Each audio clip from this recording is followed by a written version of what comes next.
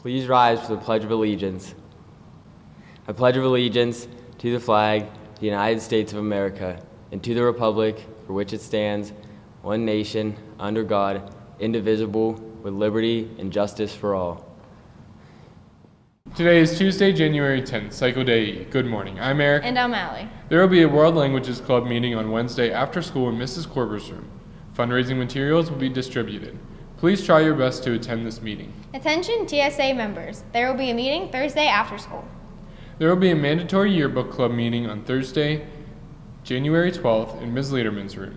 Our representative from Jostens will be in attendance to give information about the upcoming page deadline, so all members are required to be in attendance. Any middle school or high school student interested in participating in the Daily American's Design and Ad Contest can sign up in the art room. 8 artists are needed by Friday, January 20th in order to participate. See Miss British or Mr. Campbell for details.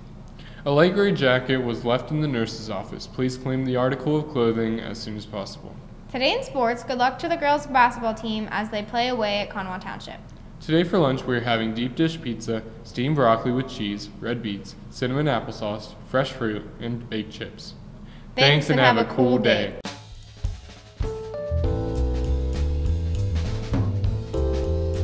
This is Seth here with your brain teaser of the day. What word contains all of the 26 letters?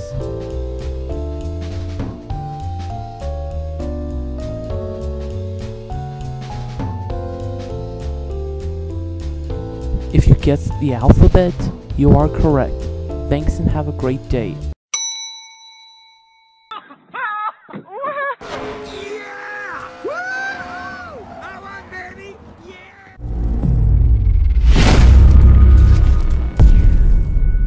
Good morning. I'm Bailey with your daily weather forecast.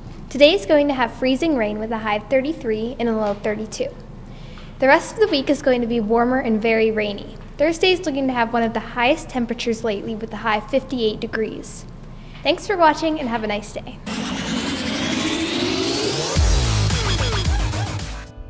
Today's word of the day is liaison.